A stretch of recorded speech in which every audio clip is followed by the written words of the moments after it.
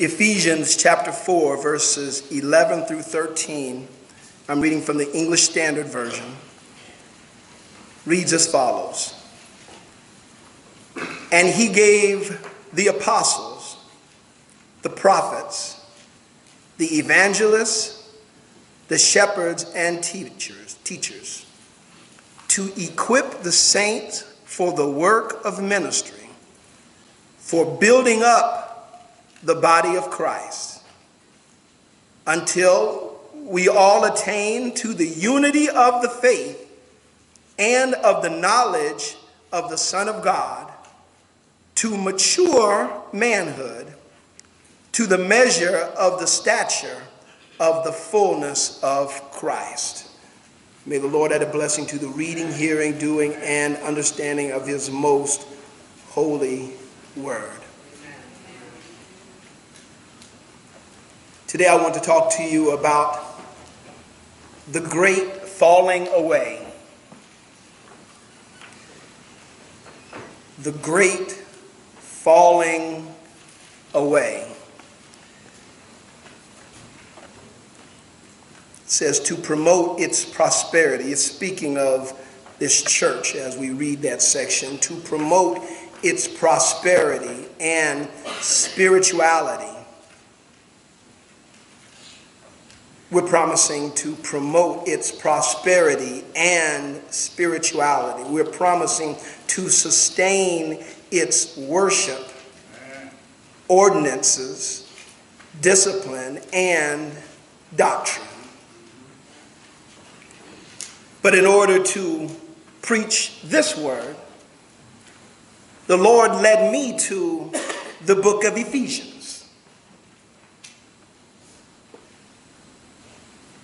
To the word that it is believed Paul gave to the church at Ephesus.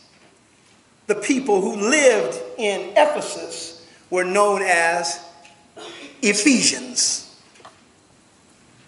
Ephesus at the time was the fourth largest city at that day and time. It was also a city that was filled with pagan worshipers, the worshipers of false gods. The god, small g, the god of choice was Diana. And they were in large part devoted to Diana. Nonetheless, a church was founded in Ephesus.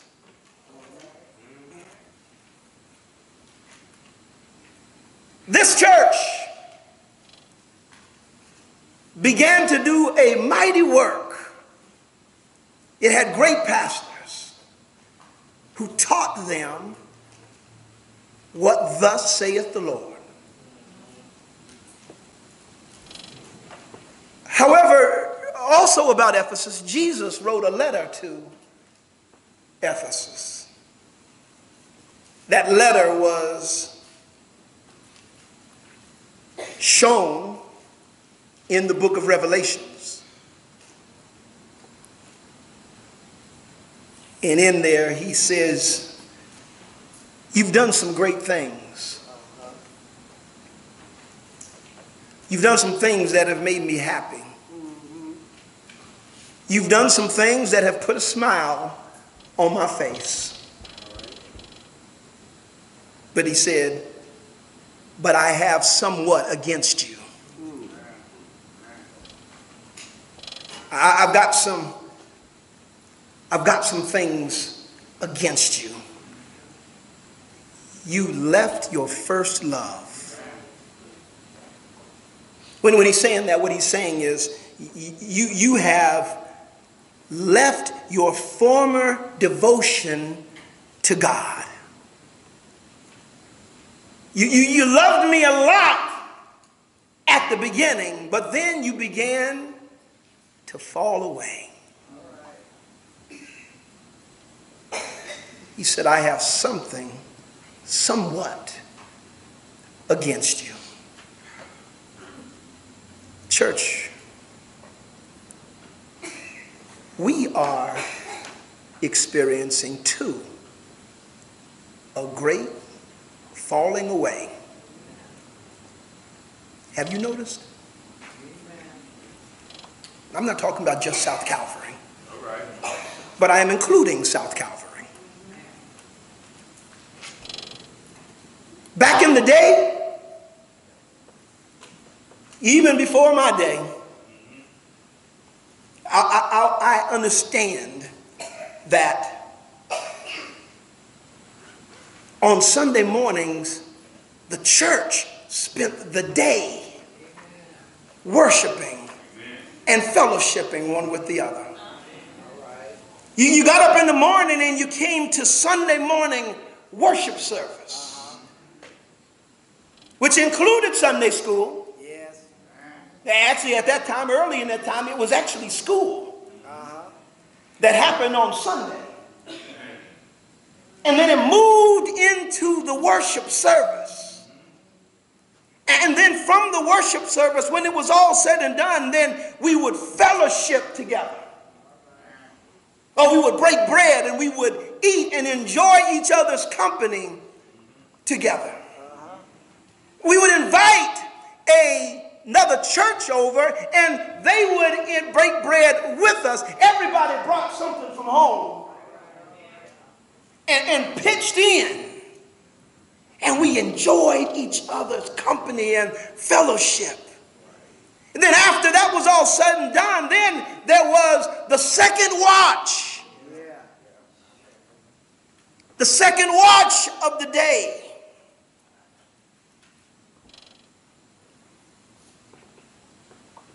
With that visiting church, with that fellowship. But now, most of us have already set in your heart that you're not going to the afternoon service that we haven't even announced yet. I'm not going. Well, you tell me when and where, and I won't be there. There's been a great following away. We don't host afternoon services anymore. Not just for fellowship. There's got to be a reason. We have taken our quote-unquote special days and moved them from an afternoon service and squeezed them in to the Sunday morning worship service for our convenience. We don't do Bible study anymore. We don't do prayer meetings anymore. We don't do BTU anymore. We don't want to come back for rehearsal anymore. We don't teach our children to learn their memory verses anymore. Many of us don't even bless our food before we eat. If we're in the choir, we don't want to sing on every Sunday. That would be too much. If we're a Sunday school teacher, we don't want to teach on every Sunday. That would be too much. If we're ushers, we don't want to usher every Sunday. That would be too much. But Paul told the Romans, he told the Romans that you are to present your body as a living sacrifice, holy and acceptable unto God. And then he said this, for this is your reasonable service. Yeah. Why is it reasonable?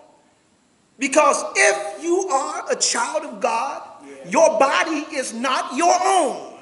Why? You have been bought with a price. But church folks, y'all, sly as a fox.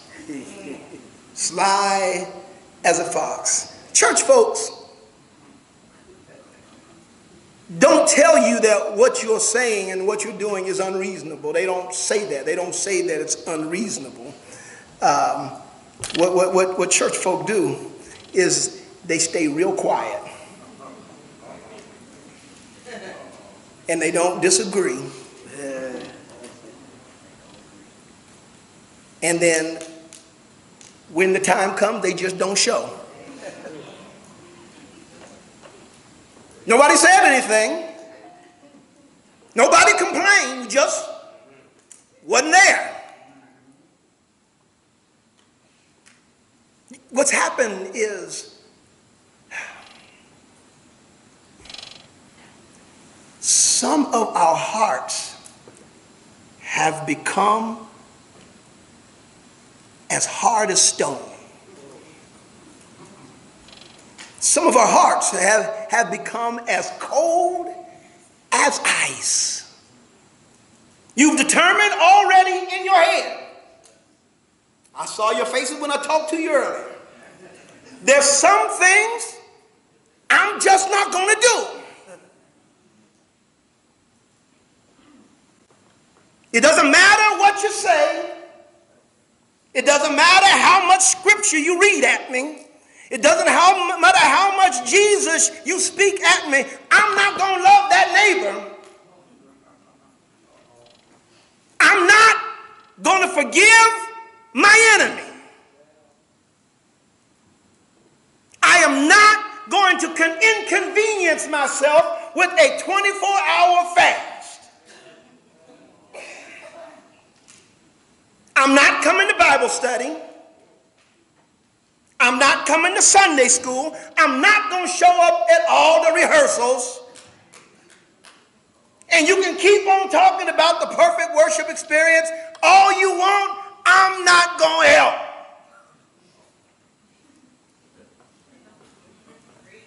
It doesn't matter what you say, John.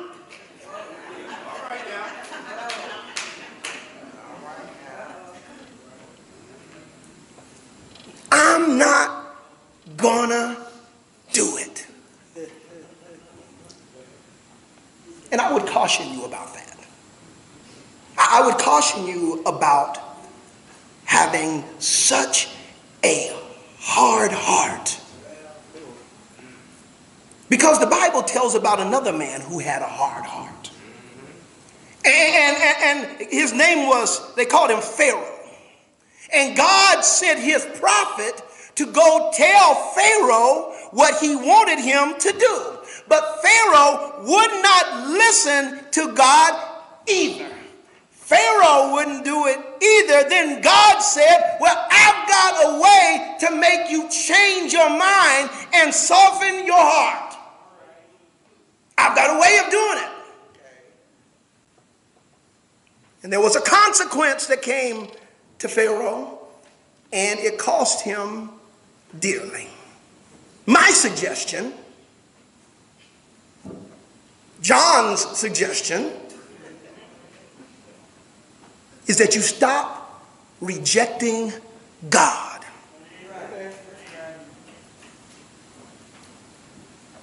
Stop trying to make your point about how you are in control of your own life.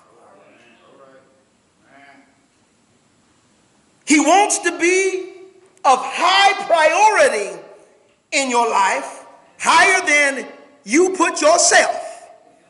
Because, y'all, this is a fight you are not going to win.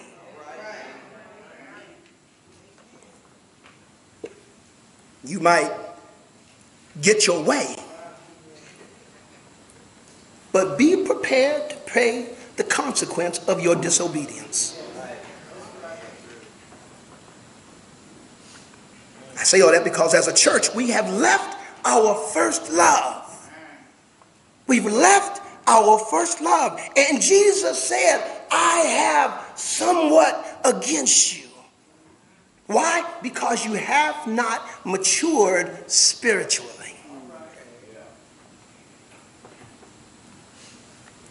But one day, standing outside those doors, and Shakita's son and daughter, Jesse and Eden, were out there with me. And Jesse said to me, standing outside, he pointed in the sanctuary, he said, "Who's in there?" I thought that it was an opportunity to teach. And I said, well, that's where God is.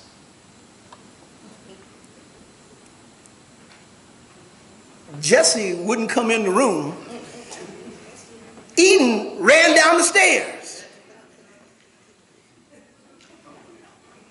See, what I was doing, I was speaking to them spiritually. But they couldn't understand it any way other than physically. Why? Because they were not yet spiritually mature. Sometimes we miss what the Lord is telling us because we are not spiritually mature.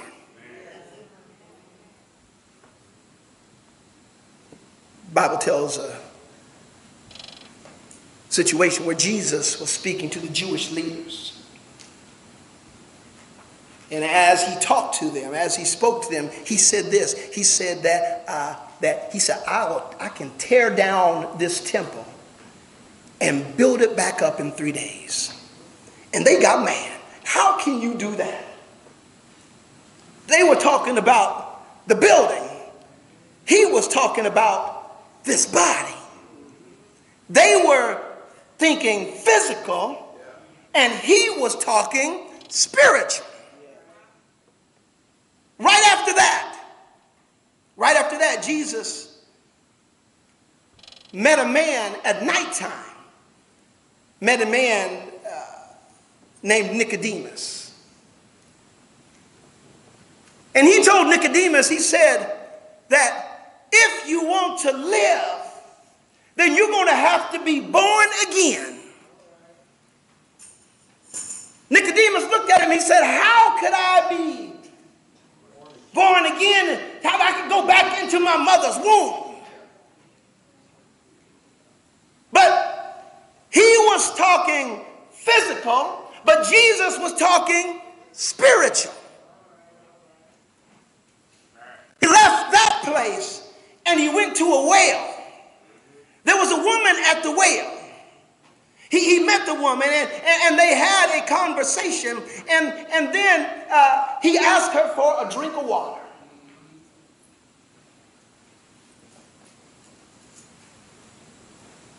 She said, "You asking water from me?" He said, "If you knew who you were talking to, and if you knew the gift of God, you would be asking me for water, and I would give you eternal, everlasting water."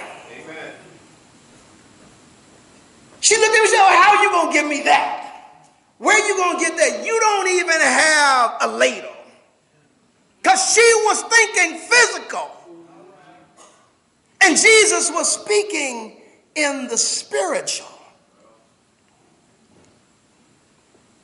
No, none of them could understand what he was saying because they were not yet spiritually mature. Many of you have been in the church all your life.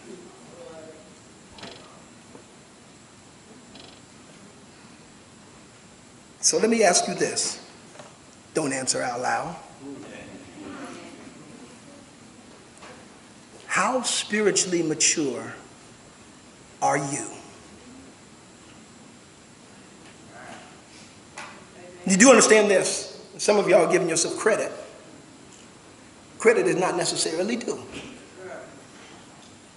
Because there are levels of spiritual maturity and levels of spiritual immaturity. I just talked to you about an extreme with Jesse and Eden. But watch this. Some of us understand. We already understand that God is in this place. We understand that. We know that. But we say, I know he's in the place. But the thing is, I know this, that he's only here in spirit. And since he's only here in spirit, while I'm in this room, I'm going to do everything I want to do anyhow in the physical. That's why, even to this day, I still find people in the sanctuary chewing gum. I still see people in the sanctuary playing games on their phones. I still see people in the sanctuary. I've heard people in the sanctuary, I've heard it, cuss and swear.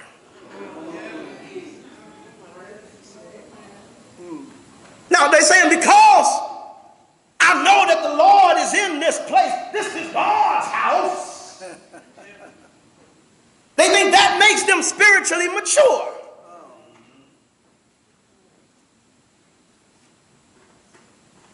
It's all still spiritual immaturity. You see, many people believe that since he's only here spiritually, then he might as well be 1,000,000 miles away. And if God himself grabbed you by the hand, walked you in this room, sat you down on a seat, and then sat right next to you, would you still be chewing gum? Would you still be playing games on your phone? All right. Would you still be cussing and swearing? Can I tell you something? God is a spirit. And everything he does is in the spirit. And God did grab you by the hand. And God did walk you in this room. And God did sit you down where you're sitting right now. And guess what? God is sitting right next to you even this very moment. But because some of us can't see him, he might as well be 1,000,000 miles away. That's spiritual immaturity. We're falling away. We're falling away because over the course of time, we're becoming less mature. We're becoming less mature spiritually. And because of it, Jesus said to the church of Ephesus, I have somewhat against you. He told them then, he said, I want you to remember, repent, and return. Remember your former devotion to me. And then he said, repent from your lack of love and devotion from me. And then he said, return to where you know you should be. So the text that we read, the text is telling us that Jesus is the head of the church. Take good care. You, the church, you take good care of his body. Jesus is the head of the church.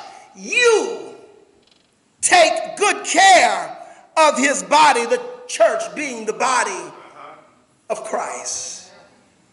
In the line of the covenant, you are promising that because Jesus is the head of the church, you're promising that you will take good care of his body. And you're promising that you will help the church to grow, become more financially strong. Pins dropping. You're promising that you will help this church become financially strong. You're promising that you will grow to be spiritually mature and help others to do the same. You're promising to help South Calvary be a church where that worships God the way that God wants to be worshiped, in spirit and in truth. In spirit. That your worship will come from your heart. And in truth, according to his holy word, according to his ordinances, according to his disciplines, according to his doctrines, as they are found in his holy word. You have a duty of care. Each member has a duty of care to your local church. And when we reread our covenant, you are renewing your promise. Promise that you made in the presence of God, angels, and every member in this assembly. You made a promise that you would not shirk your responsibilities. What does it mean to shirk your responsibilities? It means to shirk means to actively avoid or push off. You're a member of this church. This is your church.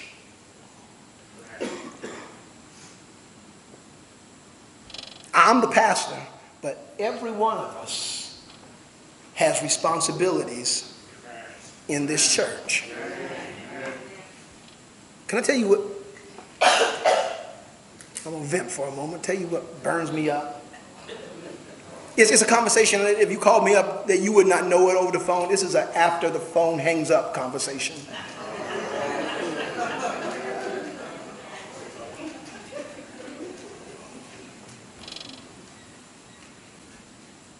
That somebody comes up to me. This actually happened. Somebody came up to me. I was in my study, and they came up the stairs into my study, and they said, "Pastor, there's paper all over the front lawn."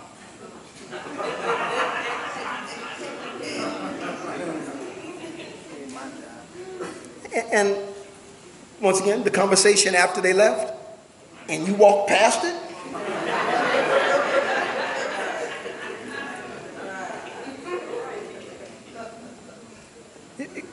People call me up to put things on my to-do list.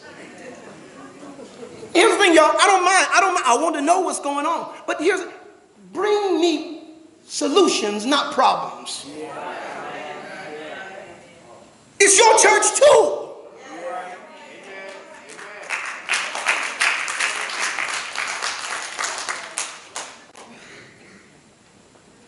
As ministry leaders, you are responsible for and trusted with equipping those in your care with the work of the ministry. You're responsible for it. You're responsible for leading them in how to provide perfect worship.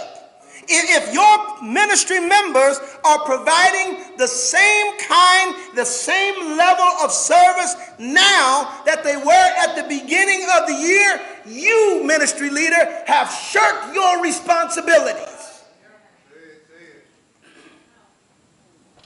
And if you've shirked your responsibilities, you have failed. And if you have failed, then I, as the under-shepherd, have not properly equipped you for the work of ministry, and I have shirked my responsibilities. I have failed you, and I have failed God. It's okay to make a mistake once. It's not acceptable to keep making the same mistake over and over again. So every month we renew our promise to take good care of the body of Christ. We renew our promise not to shirk our responsibility. That's why in this church you cannot serve in a position of leadership unless you are an active member of Sunday school and or Bible study. You can't do it. Don't, please, don't ask. Don't make me say it. to your face.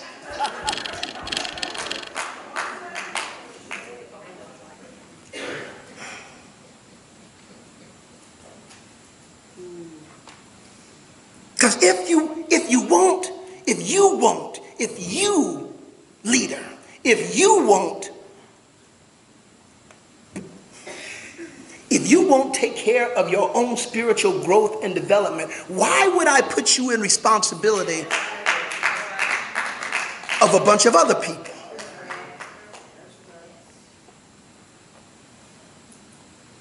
There's a great falling away at the church.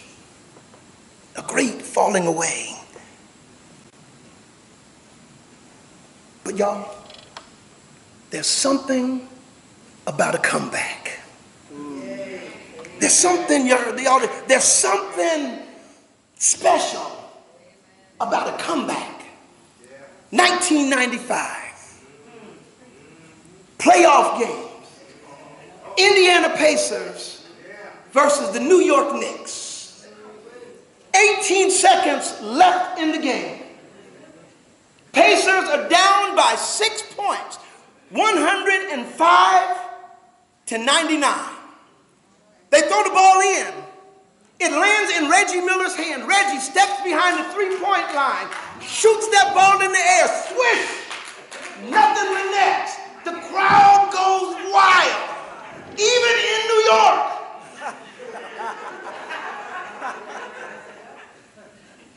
New York takes the ball out again. They throw it. They miss the person who they were going to. It lands once again in the hands of Reggie Miller. Reggie runs back to the three-point line, throws the ball up, swish, nothing but net, game time.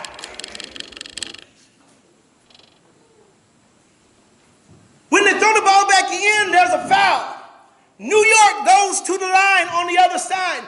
John Starks, who is a 75% free throw shooter, stands at the line, misses the first one, and then misses the second one. The ball lands in the hands of Reggie Miller. Reggie goes down to the other again, shoots 2 free throws. Pacers go up by 2. Reggie hits 8 points in 9 seconds. And the Pacers win. Yeah. Y'all, there's something about a comeback. Yeah. Yeah. There's something about a comeback. Y'all, we are the body of Christ. Yeah.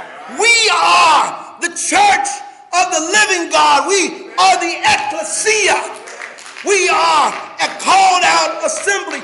We are the ones that God brought out of the darkness into his marvelous light. Yeah. We are God's vehicle to change the whole world. And y'all, if God be for us, if God be for us, church, if God be for us, who can be against us?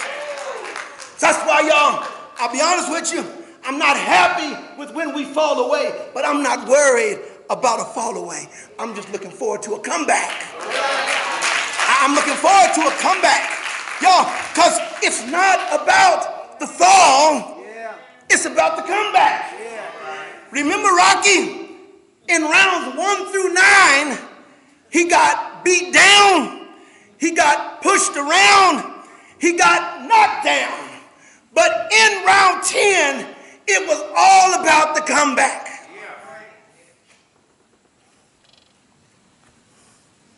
That's the way it is with Jesus. No, that's the way it is with Jesus. Jesus was betrayed into the hands of sinful men. Oh, he got beat down. He got pushed around. He got knocked down. And it all happened on a hill called Calvary, between 2 thieves, with the crown of thorns on his head, with nails in his hands, with nails in his feet, with blood flowing down. Y'all, he died on that hill. He was buried in a borrowed tomb. But y'all, then came the 10th round. Then came the 10th round, early on a Sunday morning. Early on a Sunday morning, it was all about the comeback. God raised him from the dead. The fall away was necessary, but the power was in the comeback. Guess what? In a moment, in the twinkling of an eye, when the last trumpet sounds, he's coming back again, just like he said he would. So I just want us to be ready. I just want us to be ready when he comes back. God bless you, church.